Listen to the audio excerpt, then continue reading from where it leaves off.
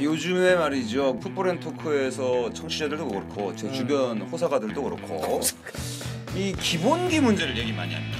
예전 성문 기본을 제대로 했었는데 댓글들도 계속 올라오잖아요. 기본기 얘기하면서. 얘기하지 마요.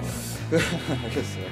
제가 생각했을 때 이게 제 아이디어예요. 순수히 제 아이디어인데 레전드급 플레이어가 나와서 기본기에 대해서 설명을 해주는 거지. 이름하야 더 레전드 클래스.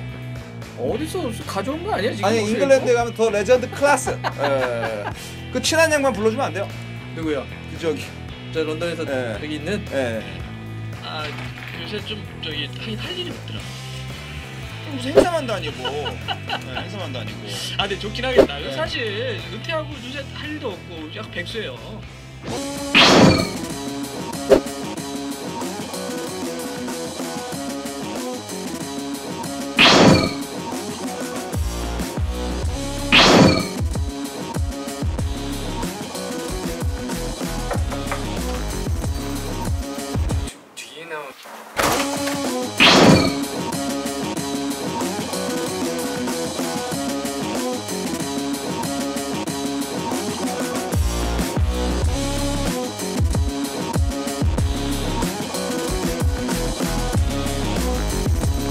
Change here the Circle and District line.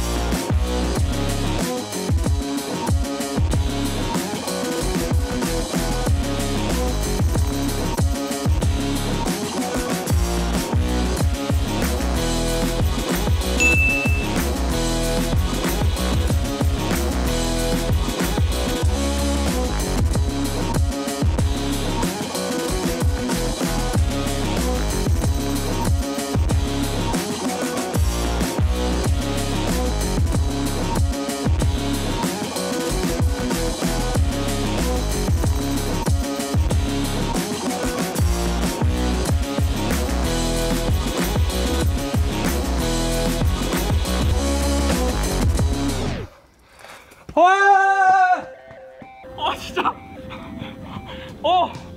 안녕하십니까. 안녕하세요. 박재선 선생 맞으세요? 예 맞습니다. 예. 확실하죠? 네네네. 안녕하십니까. 박지성 선수가 그러면 하셨던 그런 기본기에 대한 이런 경험들, 훈련을 하셨던 것들, 그런 것들을 보여주시면은 정말 가장 큰 도움이 되지 않을까라고 생각을 했었거든요. 네, 뭐 제가 도움을 드릴 수 있으면 뭐 저렇게 하면 좋은데. 네. 좋은데. 좋은데.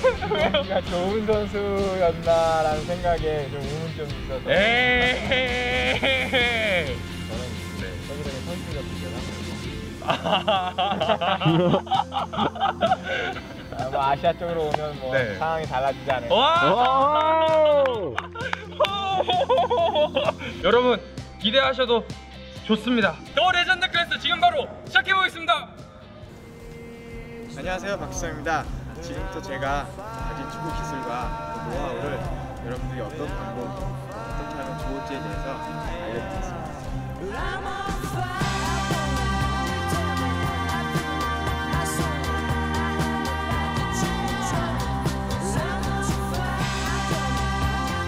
마감을 하겠습니다. 지금까지 진행해 김동환, 박무성입니다. 네, 알 수가 있습니다. 고생. 나 진짜 그 레전드 프로그램, 더 레전드 클래스 그런 거 생기면 진짜 좋을 것 같아. 나는 완전 대박일 것 같습니다. 누가 좋을까? 박지성을 원하죠. 박지성? 네, 박지성. 그래서 진영이 나와줘야 돼. 이런 건 박지성이 해줘야 돼요. 누가 합니까? 사실 뭐 맨유 앰버서더에다가 요새 활동 되게 많이 하거든. 그리고 성격이 내성적이라.